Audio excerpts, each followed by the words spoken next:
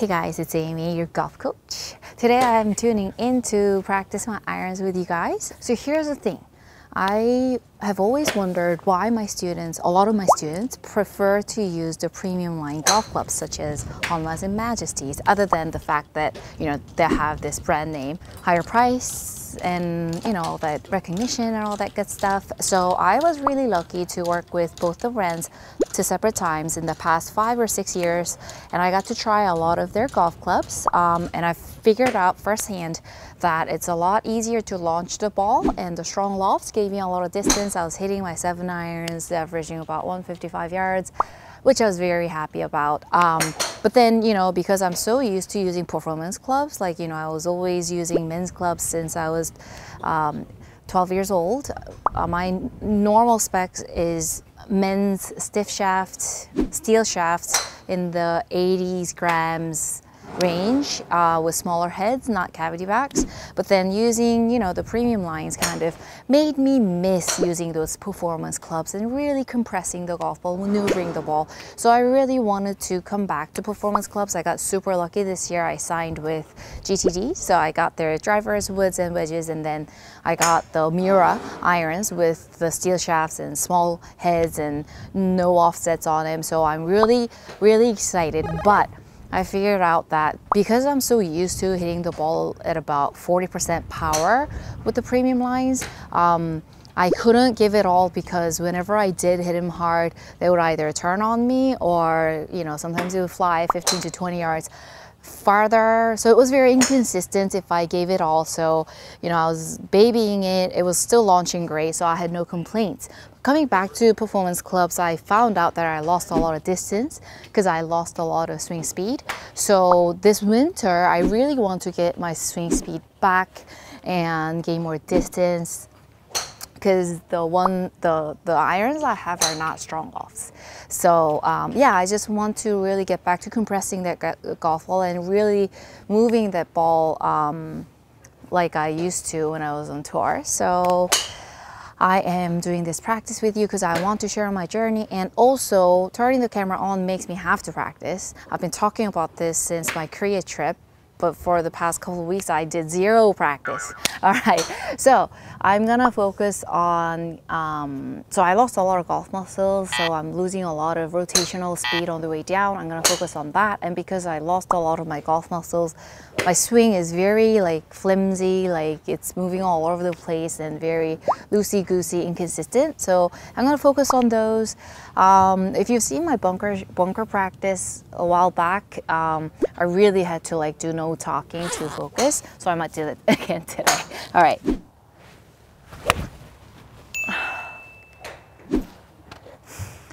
Okay, so I do tend to lift a little bit at the end because I've had several back injuries, so I can't do 100% coil like all the other tour pros.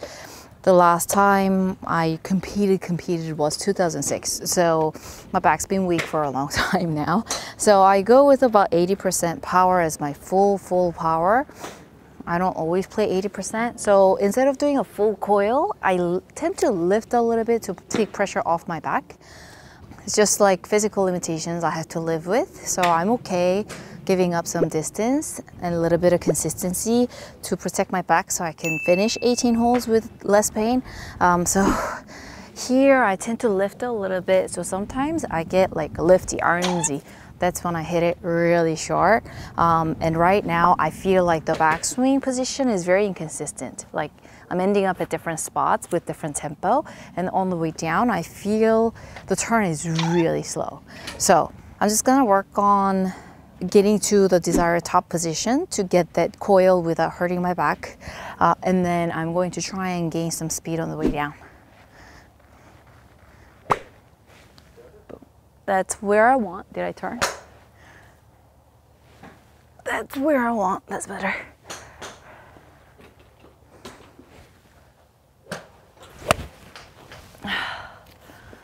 So I'm just going to completely stop at the top to get into the coil I want, and then just hit some and just only focus on the backswing. So coil tight, top position. Not worried about how I'm hitting. I'm not worried about downswing speed.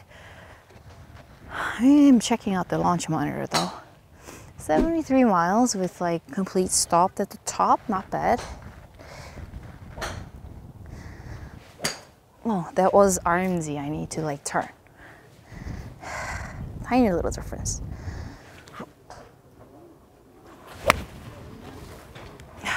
Three more. Oh, that was better. Oh, it's very RMZ. I have to stop myself and turn again. See, that's why I was losing a lot of distance. Poor coil.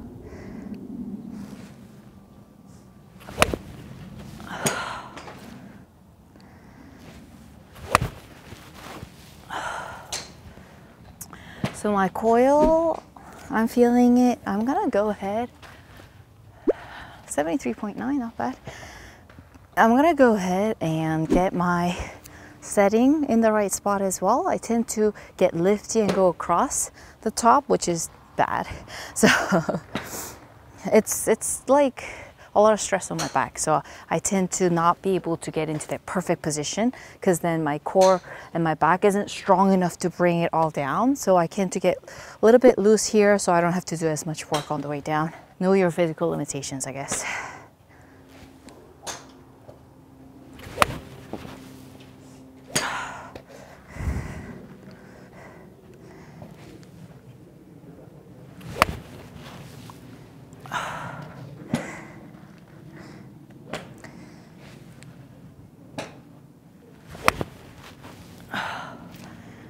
Thinning it, I don't really care how I hit it. One more time. I'm getting into the right position with the right setting at the top. When you coil well, you can't breathe.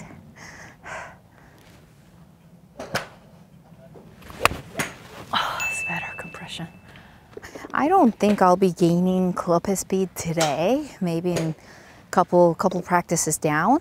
Doing the right positions, repetition work on the range will help you regain those golf muscles, correct golf muscles, and get them stronger. But it's just for 2-3 months time, it's not enough time to really build them strong. So I'm gonna go ahead and go in the gym and do some golf fitness to strengthen the muscles, to help me gain more speed. So yeah, I'll be working out too, I guess.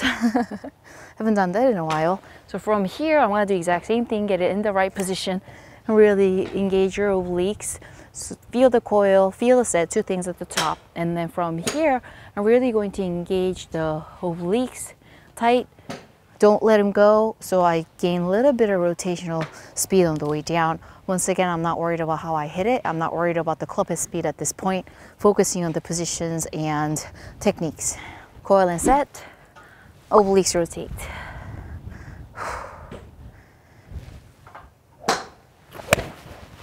Oh, that was better.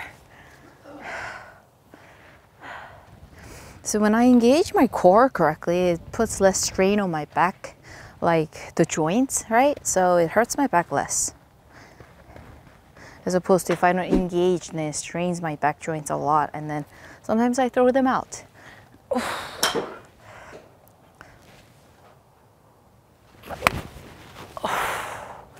Okay, some more. Position and set. So like instead of here, I'm setting the club, right?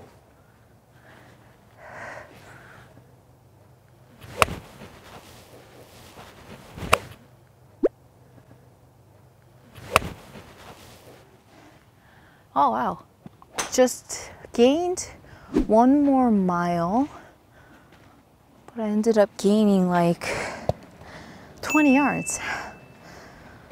So the compression, the angle of attack, compression, and smash factor, all of those calculate into distance. I missed the compression. Position, set, speed through.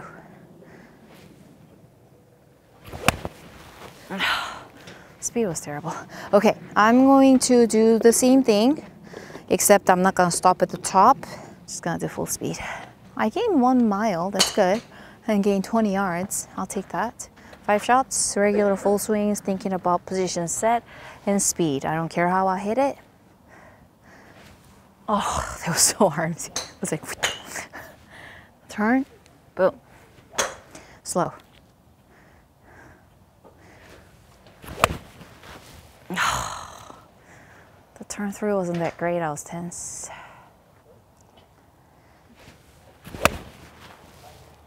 That was terrible.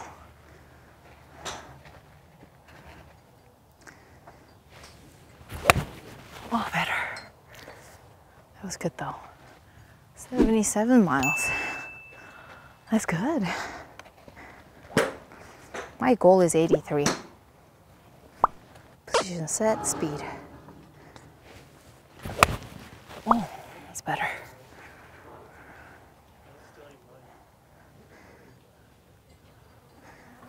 Position set, speed. Oh, that was so armsy. That was terrible. It was like armsy. Oh, that hurts my back when I get armsy. It just puts a lot of strain on the back when I hit through with the arms, instead of like my oblique leading and bringing the hands through.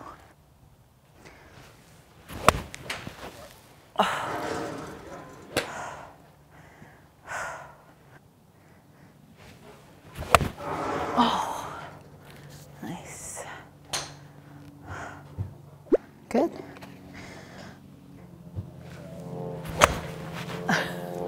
That was terrible, dude.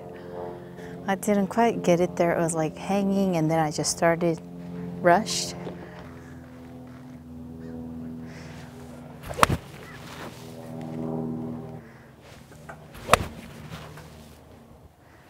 Oh,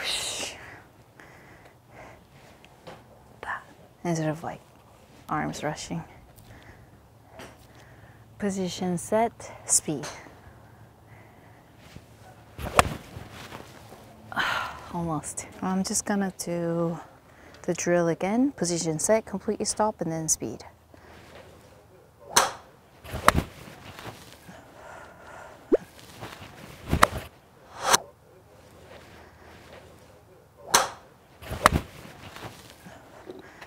Just have to get tighter with the coil, a little bit more in sync with the turn and the hands moving, and then get that speed faster on the way down so I engage my obliques.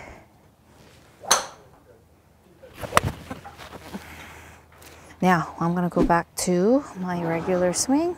Position set, speed.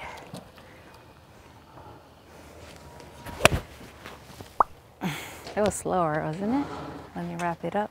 I used to hit like 20 of these when I used to play on tour, or when I was a junior golfer competing. At the end of every practice, I had a left-handed club in my bag.